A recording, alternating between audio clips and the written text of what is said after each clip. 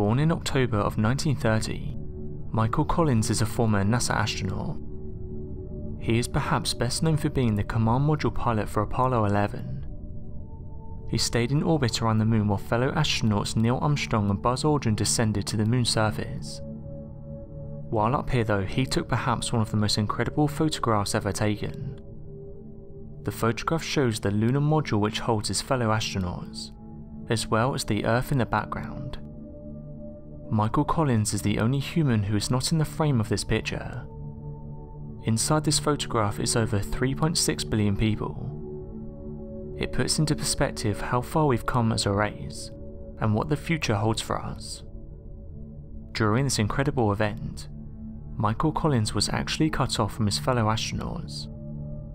With the communication cut, he wrote down the following: "This venture has been structured for 3 men, and I consider my third to be as necessary as either of the other 2.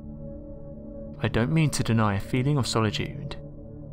It's there, reinforced by the fact that radio contact with the Earth abruptly cuts off the instant I disappear behind the moon. I am alone now, truly alone, and absolutely isolated from any known life. I am it. If a count were taken, the score would be 3 billion, plus 2 over on the other side of the moon, and 1 plus God knows what on this side."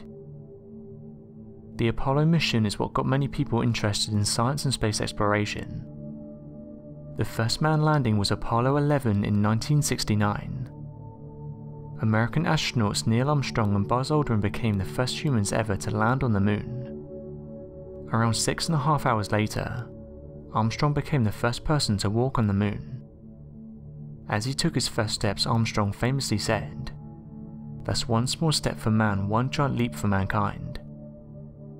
Armstrong and Aldrin spent 21 hours 36 minutes on the moon's surface. After a rest period that included 7 hours of sleep, the ascent stage engine fired at 124 hours 22 minutes.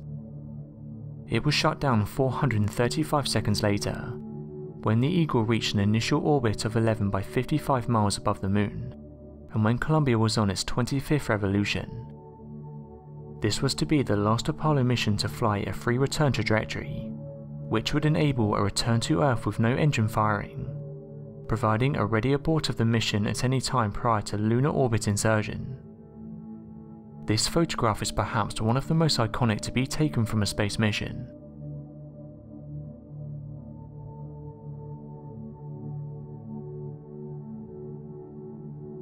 Thanks for watching, and don't forget to subscribe for more videos.